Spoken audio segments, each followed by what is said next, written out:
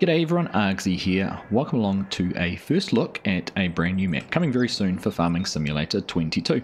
This is going to be a PC only map. It is very large and won't be running on any consoles anytime soon. The map is by the Aussie Modding Co-op and it has been coined as the Aussie No Mans.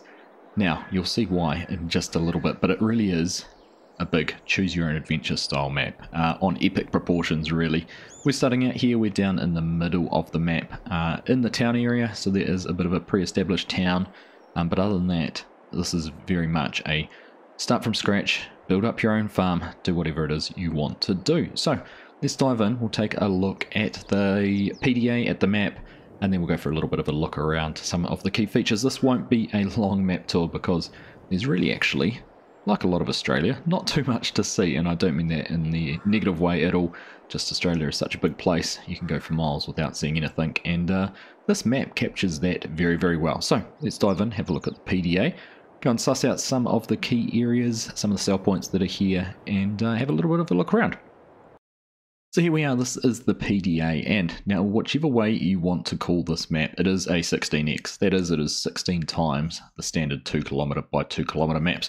Or another way to look at it is 8 kilometers by 8 kilometers across. So each one of these squares is 500 meter or half kilometer square. So there is 16 across the top and 16 down the side, which gives you, if you do your math, a huge amount of options for farmland. The main features are the river, which runs sort of through the middle and also north-south. The line here, as you may be able to tell from the icons, is a train tracks, rail tracks, which runs all the way across the sort of middle of the map. There's 3 points where you can rent a train, one down here at the port area, second one up here in the center, and then a third one over here on the right.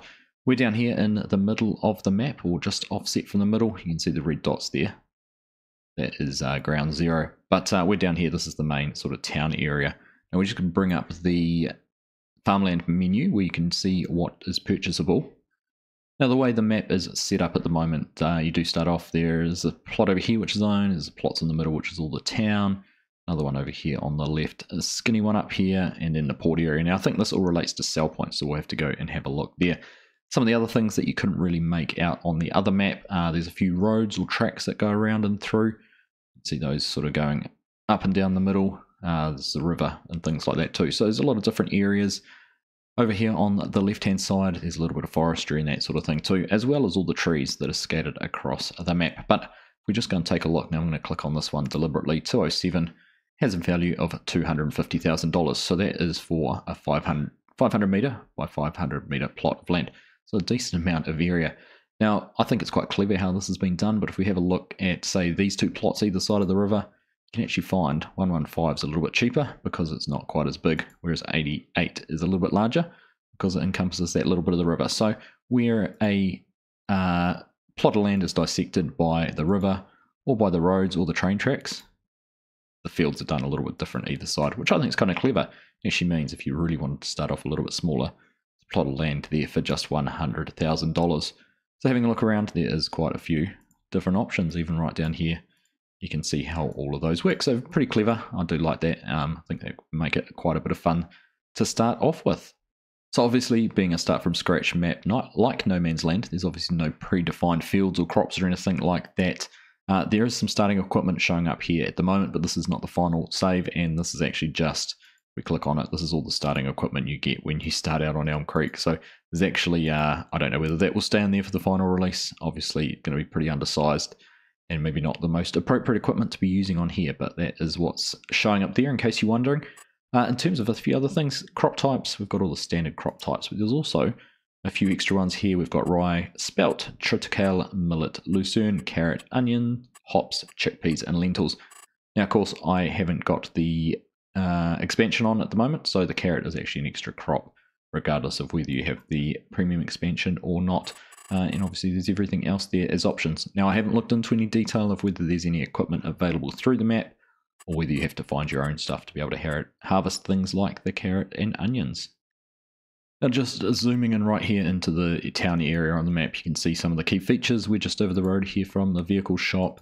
We've got a gas station down there as well, agricultural fair, which is one of the sell points, a seed buying, fert buying and lime buying station. We've also got the animal dealer And then there is Hay Australia, which is one of the sell points for hay and silage and things like that, which I think on a map like this, you might start out doing quite a lot of that.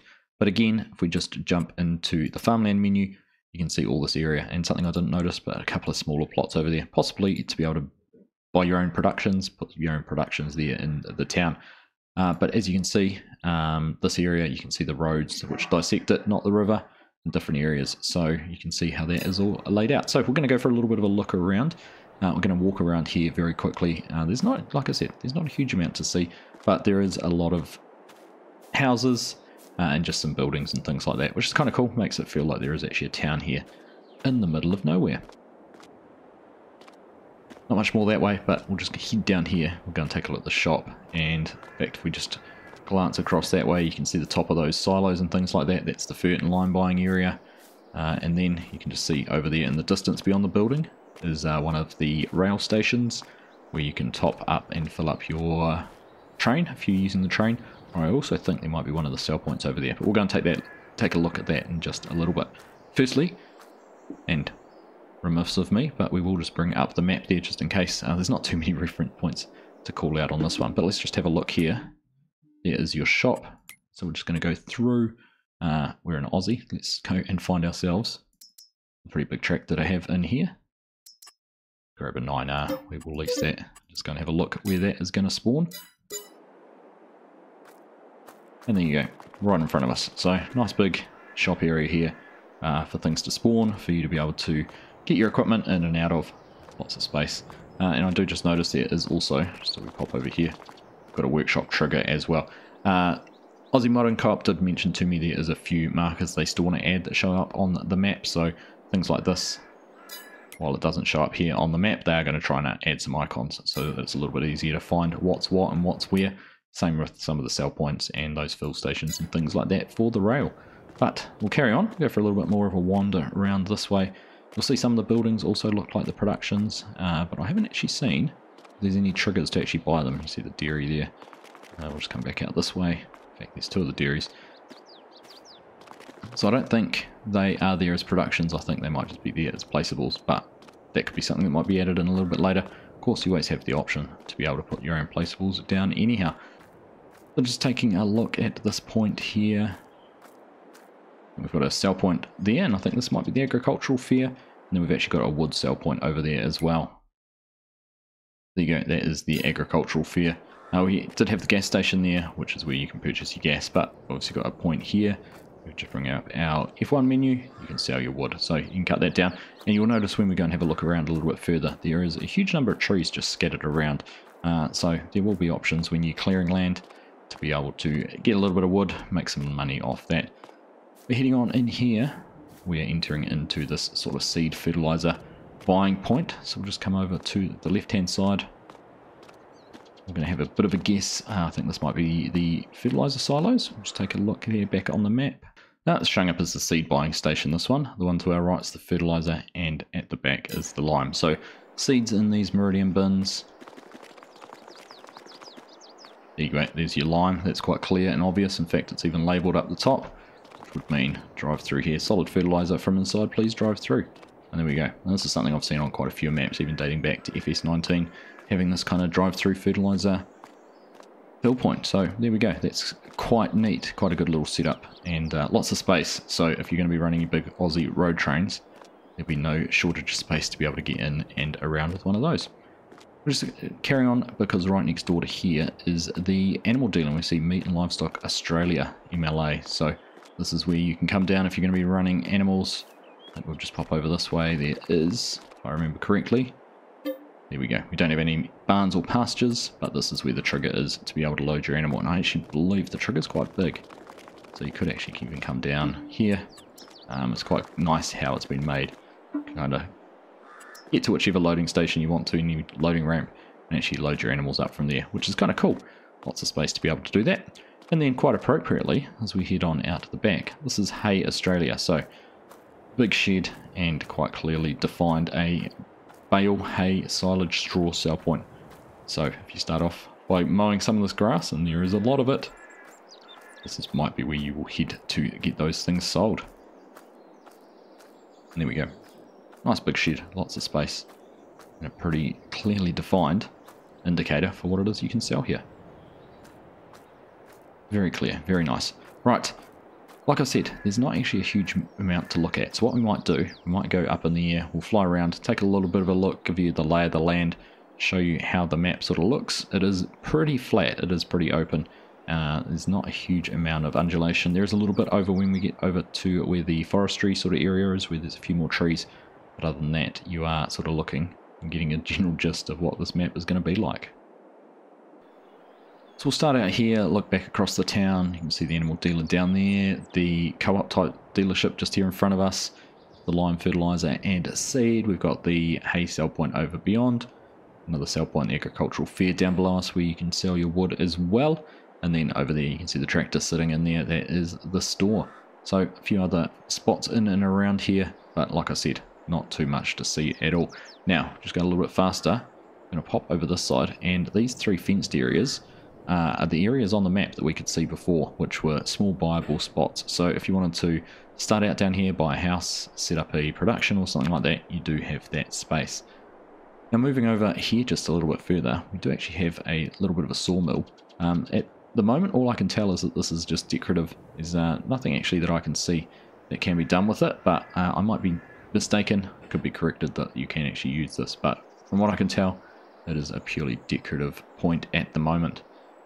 Easy enough to put down some placeable sell points selling, I think, if you did want to turn it into a sawmill. Use some of those attributes as well.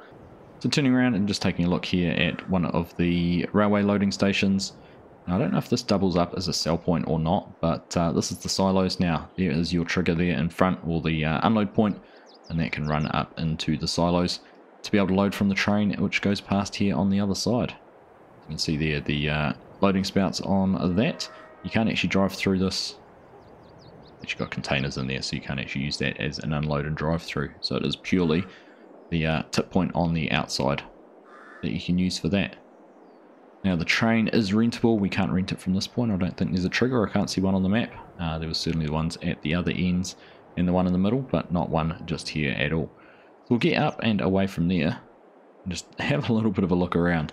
You can see over there in the distance the forestry on the side of the hill. We're looking back down towards the bottom left corner of the map. In the very distance is the port.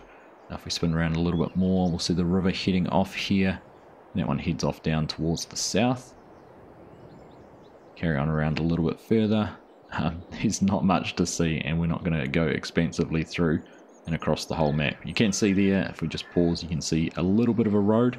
It does branch down off this one, sort of just down there where past the river leaves and heads on down away from us. And then looking back up towards the north, you can just see the way the train track sort of follows across, zigzags up and down and across. So that's pretty much all there is to see in terms of what the map looks like. But we will carry on. I did say that there was a point over here. We're going to go have a look. You can just see as our level of distance pops, you can just see that starting to appear here on the end. So we'll go down and have a look at this one. Very much the same as what we just looked at.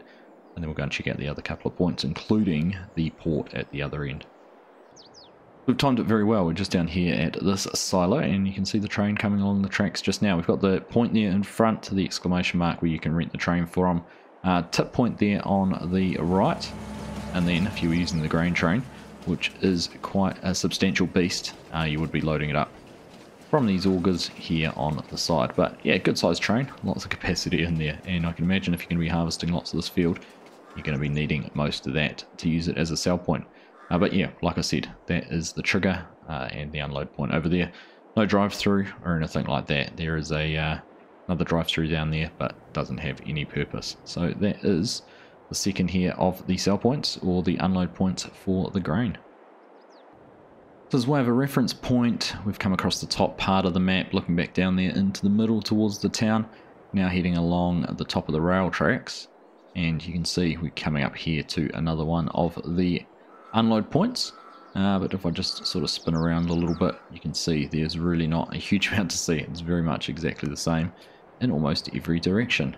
Just get down into here once again.